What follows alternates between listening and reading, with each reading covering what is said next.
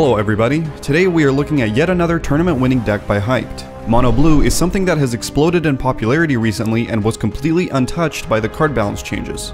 This is a deck with a very high win rate and very few counters. Complexity's Petrify ran a red-black build that was designed to counter Mono Blue, but was still defeated by Hyped in the finals at the recent SeatStory Cup, proving not only the skills of Hyped, but also the deck's potency. Let's start with the heroes. Leading off, we have the 4 best blue heroes in the game. We start with Luna to get her Eclipse passive rolling, Kanna for her reliable swarm, and Ogre Magi to get additional value out of any spell you cast. In this version, we have Zeus following up on round 2, but him and Ogre Magi are easily interchangeable. Finally, we have Skywrath Mage coming in on round 3. Skywrath was added here to provide another board clear by the way of his signature. Even though he has 1 less health than Earthshaker, he is still the better choice, since Echo Slam is not yet well positioned in the current meta. The deck's win condition is pretty simple, constantly keeping the opposing board in check while getting small amounts of damage in. Apply damage whenever it is possible and aim to get at least 2 towers to under 20. Once you have stalled long enough and at 10 mana, finish off your opponent with a Bolt of Damocles. It's unlikely that you can focus a single lane and defeat the Ancient, but sometimes Kanna plus Prey on the Weak can get you there, however unreliably. There are 3 copies of Cunning Plan in this deck. These are primarily there to cycle to your board clears, but they can also provide some great utility in the early game by helping your weak blue heroes dodge hits from your opponent's big heroes and grant you further use of their passives. The 1 copy of Compel serves the same purpose.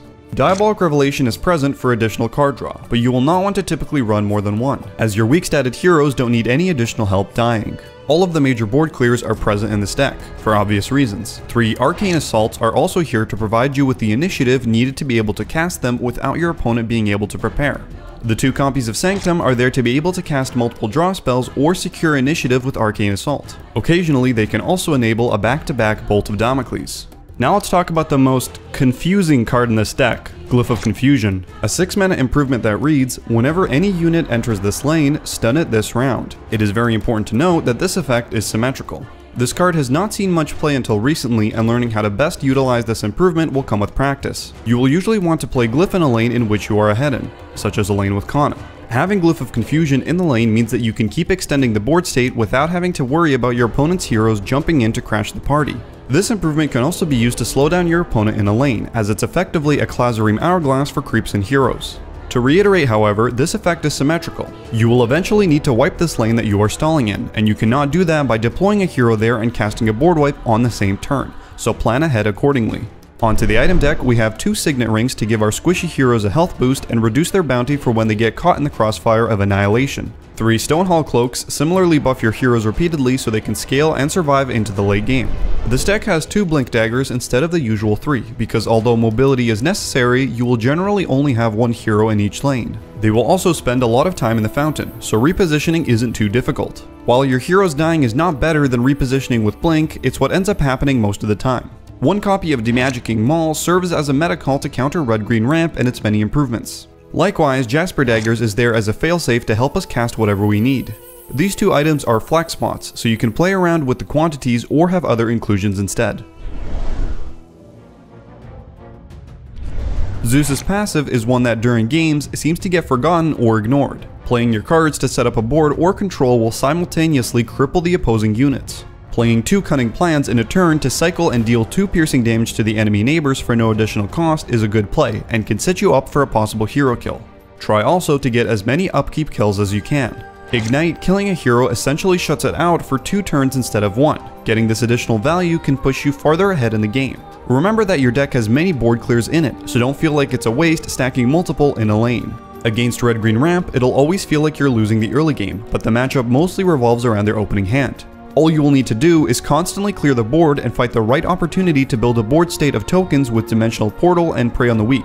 Diabolic Revelation can help greatly in this situation. Red-green cannot deal with large boards well, so you will be able to sneak in a lot of damage to the tower. The mirror is slightly trickier than it may seem, and keeping initiative in this matchup is perhaps more critical than normal. One thing you could try to do early is stack Stonehall Cloaks to make their damaging spells less efficient, causing them to fall back on Annihilation as their only clear. Try also to always be ahead in cards and spread your units around so their clears are less effective.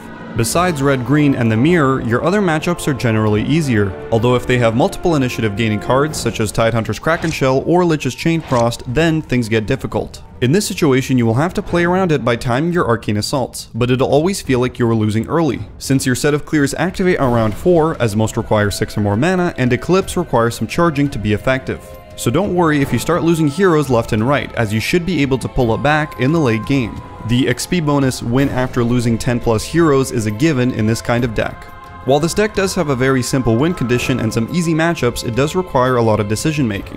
Playing too quickly might cause some rash decisions and your hero dying. Playing too slowly might cause you to have to play against the clock. Hyped in the finals faced the same problem, as he spent a lot of time thinking about his plays. His opponent Petrify kept playing cards quickly to pressure him into making suboptimal decisions. It will take some time to get used to piloting this deck. As usual, control strategies play for the long game, and you'll have to suffer many unoptimal losses before you can confidently evaluate board wipes. Just try to keep the enemy in check and get damage in only when it is absolutely safe. And that's it for Mono Blue.